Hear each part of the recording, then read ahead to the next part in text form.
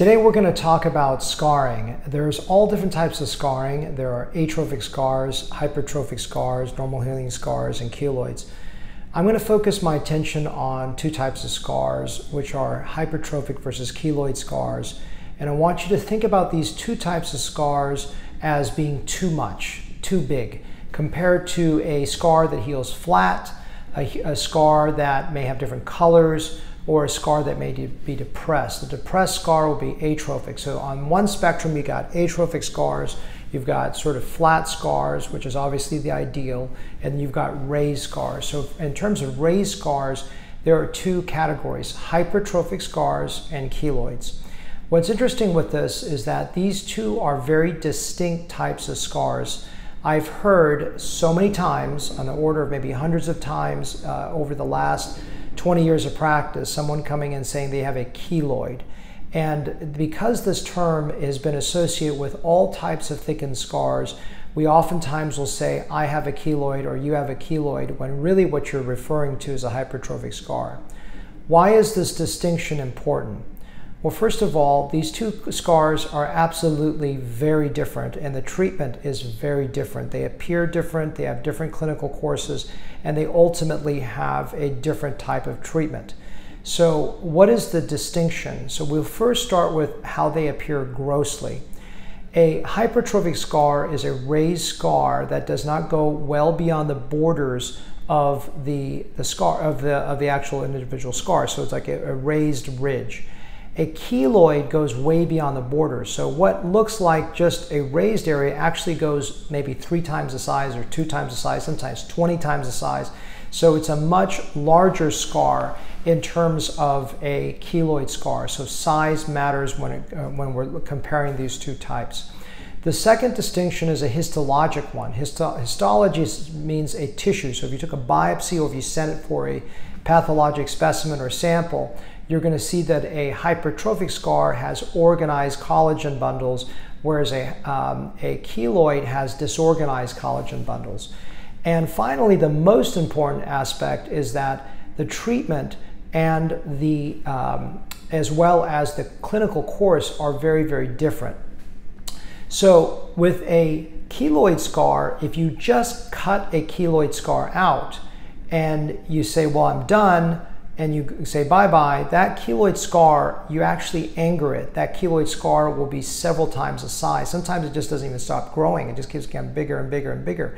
It can look like a football in the neck. You've seen it in African Americans with a big, looks like an earring, but is actually a keloid. So these scars go well beyond the confines of a hypertrophic scar, and their clinical course is very unique because that scar just progressively gets worse and worse, and it needs to be managed very, very differently. With a hypertrophic scar, oftentimes over time it either doesn't get better or it may slightly soften over time, and the treatment is radically different. So first of all, where do keloid scars occur? Keloid scars occur usually outside of the face, along the neck, lateral jawline, ears, scalp, back of heads, and body. They rarely, if ever, occur in the central face, whereas hypertrophic scars can occur anywhere on the face, including the middle of the face. The reason why this is that keloids, first of all, we have a lot more oil glands in the center part of our face, so keloids are something that, generally speaking, doesn't occur in that central portion of our face. It occurs, again, lateral to the jawline out there where the oil glands are different, so that keloids are more prone to occur.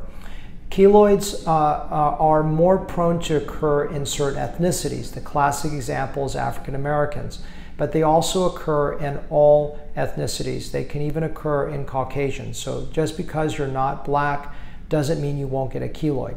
But people that are prone to keloids are prone to get those keloids again and again in different areas. And those that are very severe can have very disfiguring keloids that are all over the body. The way we treat keloids is very different than the way that we treat hypertrophic scars. So a keloid, what I found is, as I said earlier, if you cut out that keloid and close it, you're going to have a worse result. You cannot do that. I've also found that steroid injections for keloids generally speaking, fail. If you have a large keloid, it's going to get a little better, but it really doesn't fix it. What you've got to do is, in my opinion, you've got to surgically cut it out, bring it down to a very small degree, and then you've got to undergo timed radiation. In the old days, only a few years ago, I would say it had to be done within 24 hours. Now the thinking is it has to be done within 48 to 72 hours. So there's a little bit more of a lead time. But I never schedule a keloid until we have timed radiation. Radiation is a vital component to make that success rate down from 0. I think it's not only will you not have success rate with a keloid with just cutting it out, but you'll actually have magnification and worsening. You've got to have time radiation. So I won't even schedule an appointment for a keloid unless that person also has an appointment for radiation time. Usually that low dose radiation occurs over 3 to 5 days, depending on the protocol being used. There are various different protocols, but it's low dose radiation that's being used in that area. It's such low dose that if it recurred, you could have radiation again in that same area if it needed it. And I don't believe a keloid is successful until you've at least reached 5 years out, even though I would say after 1 year, the success rate is very, very high. If you do excision plus time radiation, the success rate is quite high. I would say it's over 90%. And to get to 1 year, it pushes you probably to 95.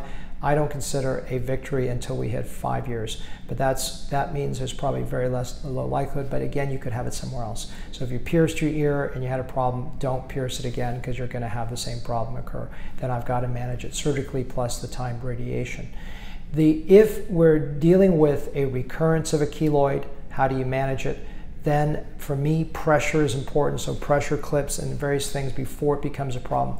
In which case, at that point, then I can do I'm trying to save you from a second surgery, in which case I would inject steroids or have a local provider inject steroids into it as soon as you can if it's starting to recur.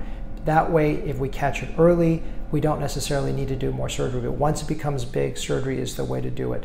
The way that I inject a keloid is I use a 50-50 mix, 50%, 50% of triamcinolone 40 milligrams per milliliter, so it's a much higher dose, triamcinolone 40 milligrams per milliliter, with 5-fluorouracil 5-FU. 5-FU I've been using since 2007. I'm shooting this video now in 2023, so this is 16 years since I've been using this product very safely. But 5-FU diluted with Keloid 40 milligrams per milliliter in a 1-to-1 ratio is how I manage early recurrence of keloids. Again, it's not going to work in a big scar. And I'm putting that, you must place that intra-scar. If you go below the scar, you can have dermal atrophy or problems with loss of that tissue for 6 months or more. Hypertrophic scars, on the other side, are again what the vast majority of people have out there. Those are the scars that are just a little bit thickened. Those are the ones that people claim are keloids when they're really not. If that scar is not tender, itchy, and getting worse and well beyond the zones of the confines of the scar itself, most likely you're dealing with a hypertrophic scar. What's interesting with hypertrophic scars is that they oftentimes occur worse on body plastic surgery, which is lucky for me since I don't do body work and I don't even take moles off on the body. There's a good saying is that if you have a pretty young lady that has a little mole on the middle chest, don't take it out because that is actually going to turn into a hypertrophic scar. So you don't want to remove moles in the middle of the chest. Even someone that's not prone toward bad scarring, it's an area that will probably scar. Unless it's a cancer, obviously don't cut out moles in the middle of the chest, but I only do body in the face. And so hypertrophic scars are just thicker scars. They're just a little bit beyond what that original scar is, and they're elevated. How do you manage these scars? So I use a combination of therapies. If the scar is just slightly elevated, my safest method, I'll explain what safety means more in depth in a moment, is Botox. Botox can manage discolorations, maybe not on the first pass. It can manage a thickening, it can manage quality of skin, everything. And listen to my video where I'm not going to go in depth in this video called Botox for Scarring, where I go into deep analysis of the studies that have been shown, my experience levels with Botox for scarring. But Botox for scarring is very safe and very powerful. The one negative of Botox, if I'm doing it near the mouth area, is temporary for about 6 weeks, 2 months. Of the smile maybe being a little off. It's not very high odds of that, and it's all temporary because if it's a small area, the odds are not very high. But You just need to know that so you don't think anything was a problem. The reason why I think Botox is so safe is that there really hasn't, except for bruising temporarily, it doesn't really cause dermal atrophy risk. It doesn't cause issues with pigmentation changes except for bruising. And so very, very safe long term. And it's very, very effective at the molecular healing of the tissues. And I do that oftentimes for hypertrophic scars. Keloids, again, it's not strong enough to do it.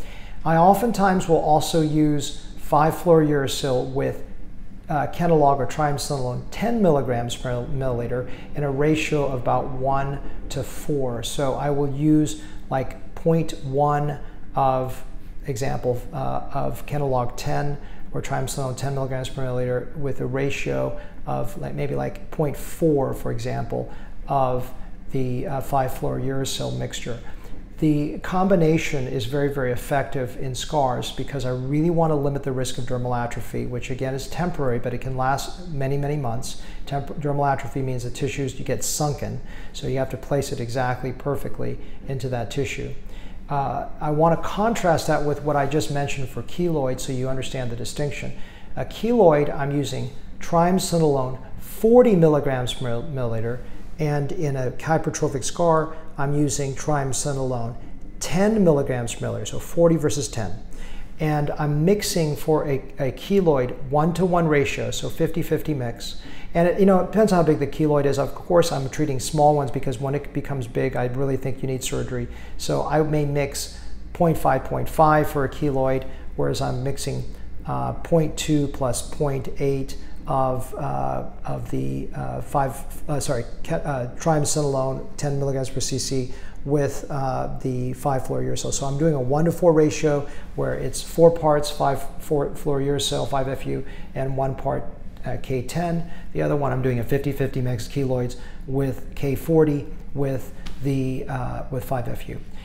The reason I use 5-FU and 5-fluorouracil is you'll see it on the bottle, it's really for intravenous use for cancer. It's not going to cause cancer, but it is used to treat cancer. It's a chemotherapy agent, but it's incredibly effective on scar tissues. And again, I've been using it for 16 years with no adverse long-term risk, but there are some risks with it. So I use it to dilute my steroid and also effectively manage the scar tissue.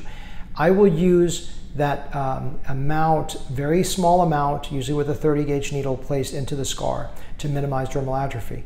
The benefit is within a few weeks you'll see an improvement. The risk of 5-FU, if it's placed too deeply, you can still get dermal atrophy, so it's got to be placed with a skilled injector. The second thing is that what I've noticed with 5-FU is that temporary discoloration, sometimes, especially in darker patients, Hispanics, some darker Asians, even just Asians, dark Mediterraneans, Africans, they can get a violaceous color. Violaceous is a fancy medical word to describe a purple discoloration to the skin. That lasts a few months sometimes. It's not always common. The deeper the scar, the less chance. The more superficial that injection, the higher chance. It is temporary, but that is a sort of a longer term thing that people may be worried about. But it's a way for me still to get a safer reduction of the scar instead of using straight steroids. I almost never use straight steroids because of the risk of dermal atrophy in that area. When would I use Botox? When would I use 5-FU? So Botox, if it's minimally elevated, it works really well. If it's a big, thick scar, I may go to 5-FU as my workhorse. So it really is a judgment issue. Sometimes I'll alternate with them every 3 weeks. I don't want to do a scar dissolve more than every 3 to 6 weeks. And Botox I usually don't do for every 3 months or so. Oftentimes I'll get results very quickly with one or the other. And sometimes, as I said, I'll do one and then do the other one. And of course, Botox, you're waiting a longer interval at 3 months to do it again. But in general, I do one or the other for it. I don't take insurance. I do charge cash for whatever I'm injecting, but it's not that expensive for me to do. And I do all my own injections myself because it's got to be placed in the right depth. And that's really, really important. I'm hoping, on average, I'm doing 1 to 5 treatments to get your scar as good as possible with Botox or with the 5-fluorouracil K10 combination. I will also sometimes use KTP laser. KTP laser works on redness and also helps modulate the scar tissue. It's a 532 nanometer laser I've been doing for many years. Very minimal discomfort, really doesn't burn the skin or cause any issues.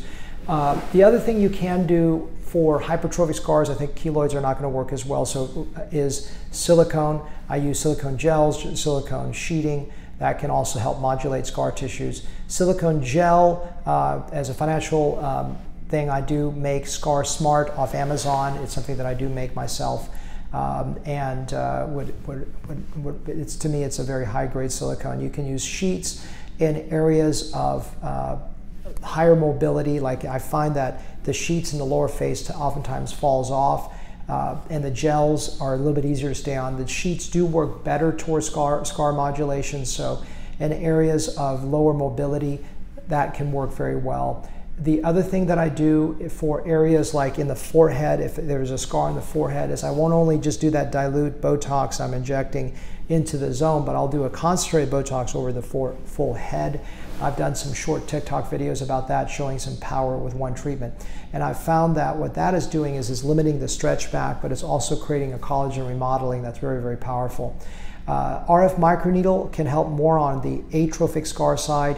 I usually don't use it for major hypertrophic scars because I don't want to stimulate the scar tissue. I know people have done it with success, but if I've got something with a hypertrophic scar level, I'd rather use something to quiet it down rather than something to stimulate the collagen.